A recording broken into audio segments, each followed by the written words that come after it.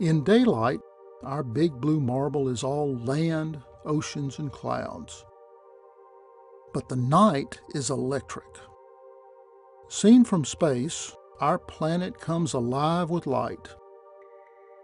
This new view of the Earth's night lights is a composite of data acquired by the polar orbiting SUMI NPP satellite.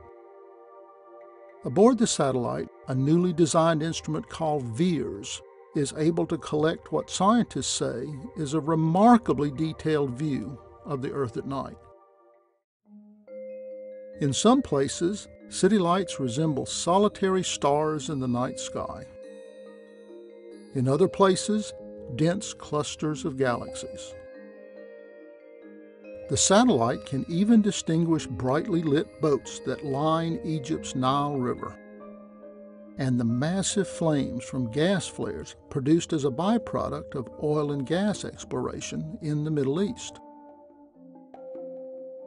As the satellite passes over the darkness of the Himalayas, it shows how human settlement is bound by natural borders.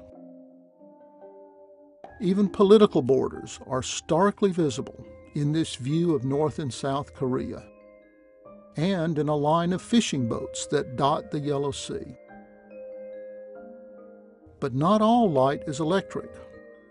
Glowing just as bright, flaming wildfires burn across Australia. This new view of the Earth at night offers a unique perspective for exploring the many places in which we live and seeing the impact of human populations around the world, no matter how faint or how bright their lights shine.